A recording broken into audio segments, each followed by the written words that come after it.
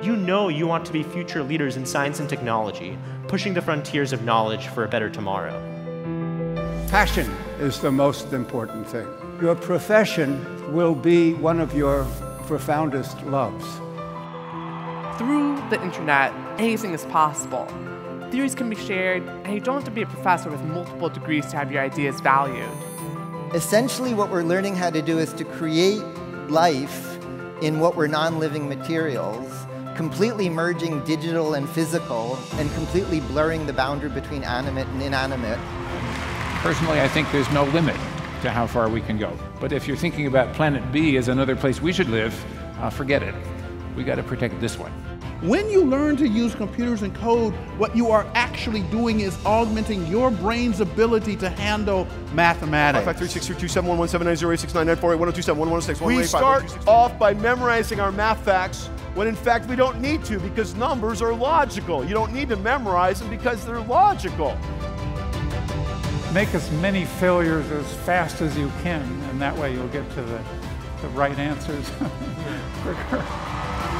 Not knowing things is the foundation of how you figure things out, how you discover the new ways to move the world forward.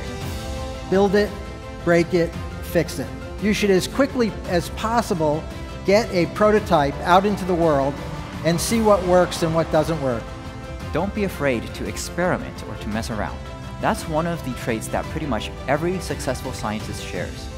Our founders wanted you to do science and technology to make the world a better place, to lift the economy, to solve social problems, to work together.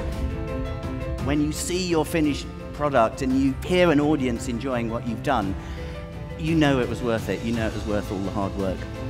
All the advancements in technology and science, they don't matter if we're not evolving as a human race.